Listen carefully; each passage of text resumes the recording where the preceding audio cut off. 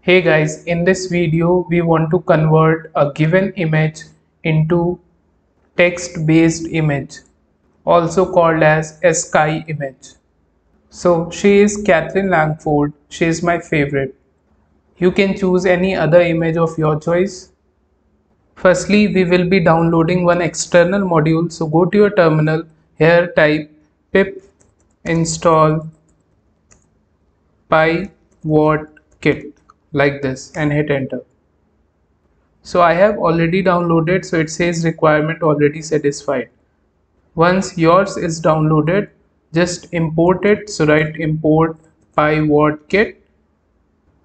Inside this module we have a method which takes image as an input and gives out text based image as an output.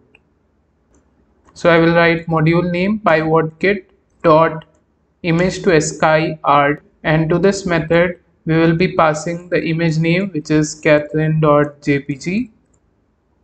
After that you can pass where you want your text based image to be saved.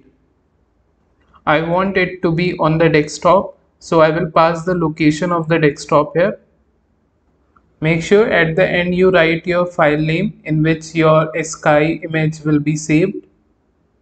If you will not mention anything here, then this txt file will automatically be created in the same folder where your main.py file is existing.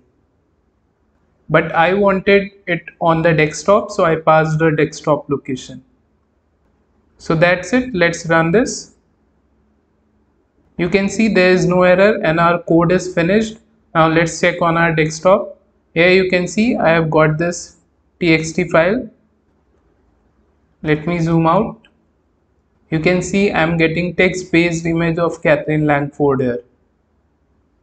Isn't this amazing?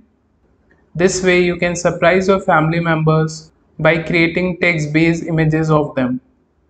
So that's it. I hope you liked it. Thank you for watching.